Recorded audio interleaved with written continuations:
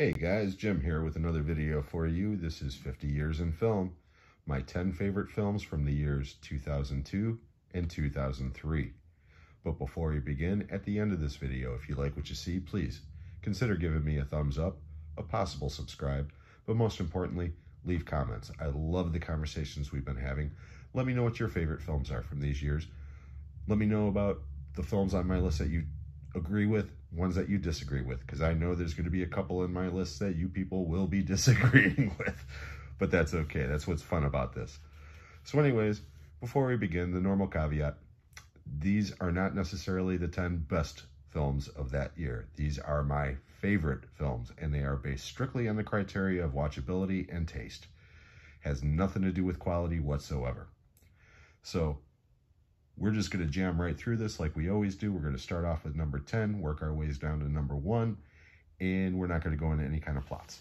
Okay, so we're going to start off in the year 2002, and the number 10 title is Signs, starring Mel Gibson,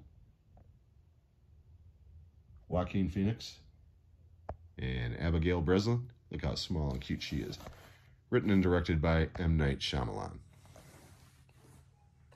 Number 9, Spider-Man,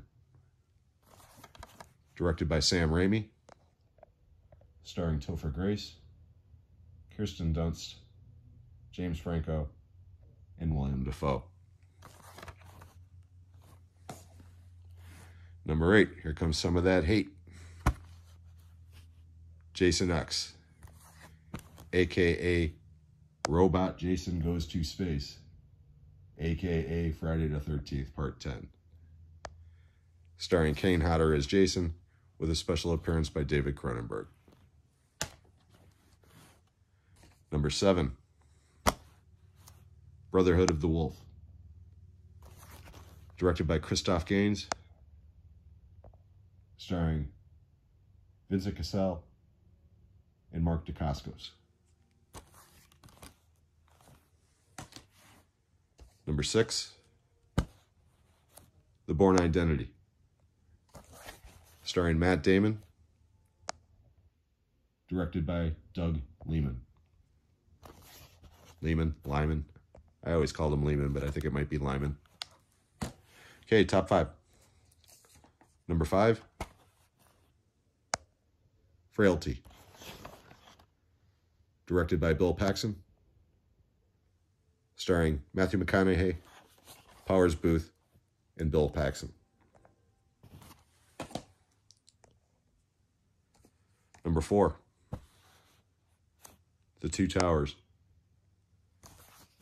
co-written and directed by Peter Jackson, starring Viggo Mortensen, Elijah Wood, Ian McKellen, and Andy Serkis. Top 3.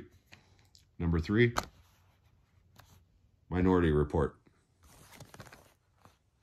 directed by Steven Spielberg, starring Tom Cruise, Colin Farrell, Samantha Morton, and the legendary Max von Sydow. Number 2, Dog Soldiers, written and directed by Neil Marshall, starring Kevin McKidd, Sean Pertwee, and Liam Cunningham. And my favorite movie of 2002 from my Blade trilogy, Blade 2, starring Wesley Snipes, Ron Perlman, and directed by Guillermo del Toro. So to recap 2002, number 1 is Blade 2. Number 2 is Dog Soldiers. Number 3 is Minority Report. Number 4 is Lord of the Rings, Two Towers. Number 5 is Frailty. Number 6 is The Bourne Identity. Number 7 is Brotherhood of the Wolf. Number 8 is Jason X. Number 9 is Spider-Man. And number 10 is Signs. Okay, here we go. 2003. And 2003 was a much more difficult year because there was much more better movies this year. But without further ado, we're going to start off with number 10, which is, from my X-Men collection, X-Men 2. Directed by Bryan Singer, starring Patrick Stewart and Ian McKellen. Number 9, 28 Days Later. Directed by Danny Boyle, starring Cillian Murphy and Brendan Gleeson. Number 8, Bad Santa, starring Billy Bob Thornton, Tony Cox, and the late great John Ritter and Bernie Mac. I absolutely love this movie. I think it's hilarious. Oh, I'm sorry. Directed by Terry Zwigoff. Okay, number 7. Identity. Directed by James Mangold. Starring John Cusack, Ray Liotta, Amanda Peet, Rebecca De Mornay, and crazy Gary Busey's son, Jake. Number 6, from my Final Destination collection, Final Destination 2. Starring Tony Todd, Ali Larter, and I forget who else. Who cares? The truck sequence at the beginning of this is brilliant. All right, here we go. Top 5. Number 5,